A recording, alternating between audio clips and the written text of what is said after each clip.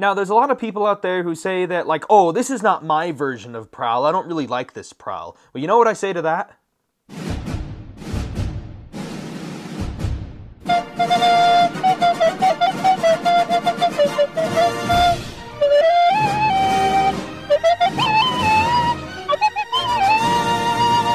Hello everyone, it is Briximus Prime back for another Transformers action figure video, and today we're going to be taking a look at the Transformers animated universe Prowl from Legacy Evolution. So yes, let's just get right on into the review by taking a look at the packaging. And now taking a look at the packaging here, we got an image right there of Prowl in his motorcycle mode. It's got animated universe Prowl right there, Legacy Evolution. Got a nice image right there of Prowl on his face and his robot mode. It says Transformers right on the side here. Got all this right there. And then here we've got the barcode right there. And when you take a look at the barcode, takes you to Hasbro, shows you a nice little GIF there of Prowl. And of course it says his name's Prowl, he's an Autobot, he's from the origin universe of Animated. His function is as a spy, and his signature weapon is a pair of shurikens that can slice through basically any known substance or object. And then his bio says that Prowl is a trained cyber ninja, prefers to work alone, he has an appreciation for Earth's environment, feels connected with his natural surroundings. His strength is a 6, while his intelligence is a 9, speed is an 8, and his firepower is a 6. So not bad stuff from Prowl. Wait, where is it? Where's the authentic Transformers logo? Where did it go? Authentic Transform! And we've got some nice images right here of the figure, and then we've got Evo Fusion! That basically is just a regular feature on the figure that adds nothing to it whatsoever. You know, the standard stuff. And that is basically it for the packaging. Prowl here comes with a pair of ninja stars, or shurikens, and these things are kind of cool. They've got 3 blades, and you rotate the little thing, and the blades all eject out like that. That's pretty cool. These things are so thick, damn boy, that they're basically just hamburgers at this point. Don't you know where that animal flesh comes from? No, but I know where it's going. Now, thankfully, when the blades are out, they do tend to be locked in and everything, but there are times where they do want to just collapse in on themselves, so just be aware of that. Even though it is possible to get him to hold both of the shurikens in his hands, specifically, his left hand is sculpted so that he can specifically hold one of the blades, while his right hand has a 5mm port. Also, when you have the shurikens all collapsed up, you can stick them right here into Prowl's tires on his legs as the form of weapon storage. That has got to be some of the best weapon storage I've ever seen on a Transformer in a long time. And now taking a look at Prowl's head sculpt here, I do understand the criticism of the Transformers animated, elongated big chins. But honestly, it actually translates really well onto this figure especially. Like, even though it is still a little long, at least it looks more proportionate in this form, and it's more G1-ified.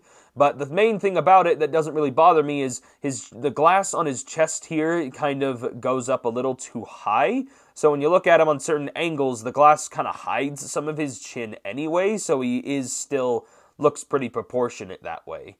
Especially when you look at him from the dead front.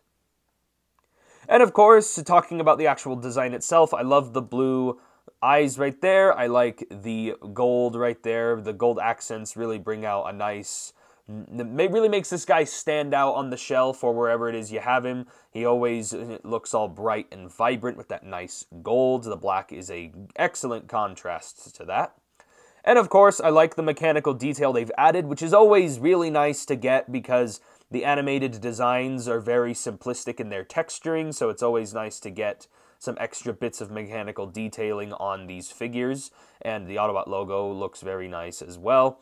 And also, I'm glad to say that this guy doesn't really have too thin of a waist. Like, this guy's proportions are actually a lot better for animated Prowl, in my opinion. Like, I thought it was kind of weird how skinny this guy looked, but thankfully this guy's bulked up, he looks more proportionate, and in my opinion, it just overall looks better. And minimal kibble here. Yes, he does have these wings, but honestly, it doesn't really bug me all that much. I mean, we've had Bumblebee with door wings, so like, why should this be that much of a problem? Going over Prowl's articulation, he does have a ball joint at the head. It does allow for some head pivoting. He can look up very far. Can't really look down all that much, and then it can look from left to right. His shoulders rotate a full 360. His wings can shift around as well as these handlebars, but that's just for any kind of adjustment. And then his arms can move outward that far, so he can do the T pose on you. He does get a bicep swivel. Just about 90 degrees of bend at the elbow. Would have liked it to have bend in a little bit more, but it's surfaceable. And then he has no wrist swivel on either hand, but they do move in and out like so. He does get a waist swivel. Now, it can get limited sometimes by this little seat cover, but you can just lift that up, and there you go. Not that big a problem. Hips can rotate up that far, but if you move them outward a little bit more, they can rotate up even farther, and then you can adjust the waist so they look a little bit more streamlined with that. His legs can kick back that far. His legs can move outward very far. He does get a thigh swivel. He does get a bend at the knee, which bends just a little over 90 degrees, but if you utilize that wheel, you can rotate the foot even more, so it kind of gives even more of a knee bend. Does look a little disproportionate, but not that big a problem for me, because a disproportionate figure is the least of my problems. The ankle can swivel on the ball joint. It can move up a little bit, move down a little bit, and then it does also allow for a very slight ankle pivot that's kind of limited, but it is perfectly surfaceable, just like the elbow. Almost forgot to mention this. If you also utilize the transformation joint, it will allow him for a very slight ab crunch in there. So yeah, I'd say his posability is very ninja-like. Now, I don't have any other Transformers animated figures to really compare this guy to, so just bear with me here. Here he is with my only G1-ish version of Prowl, the Siege Deluxe Class Prowl. Since the other one is kind of a problem to get. And then here he is with the Voyager Class Prime Universe Bulkhead. Again, even though this is the Prime Universe version, him and Bulkhead technically were still teammates in Transformers Animated, so here's just a comparison between these two. Anyway, that's basically it for comparisons, so let's just get right on in to this guy's transformation.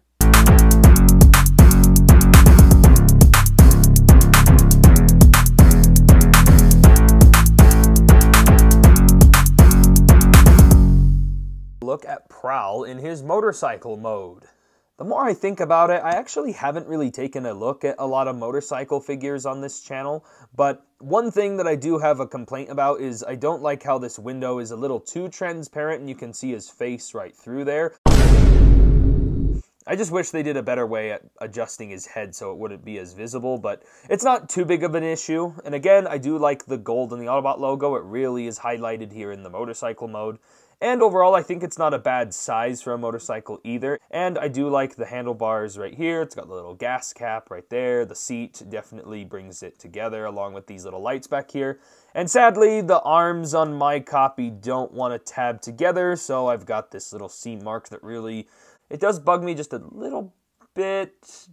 No, it bugs me a lot. It bugs me a lot. But overall, again, I like the gold highlights and everything, and he actually doesn't look too bad. I mean, most motorcycle figures sometimes look like a scrunched up person, but surprisingly, this guy doesn't really look like that. Also, he does have a kickstand, as you can see, and it is adjustable right down there. The only thing is, sometimes it don't want to work. That's two things in this house that won't work. Sometimes you just gotta balance it properly, and there you go. But, like I said, he will eventually just fall over on you. So you might as well just give up. Also, by the way, one word of warning with the little wheels here and the storage of the shurikens. Make sure you have them stored like this, where the blades are going along with the swooping of the wheel, because if you have them rotating like this, then the blades are moving with the tire, where if you have him trying to go backwards, the blade can sometimes run into the bit right there, as you can see. So just be aware of that when it comes to moving this guy around on the ground. Some people could complain here that Prowl doesn't turn into his traditional car mode, but here's the thing, I don't care. And then here he is with his old teammate Bulkhead from the Wreck 'n' Rule Collection version. So anyway, that is it for the comparisons. And that is basically it for my review on the Transformers Animated Deluxe Class Prowl. Well, the animated universe one. In his robot mode, he always has the opportunity to be in so many ninja poses and just all kinds of different stuff. And again, I love the proportions on him.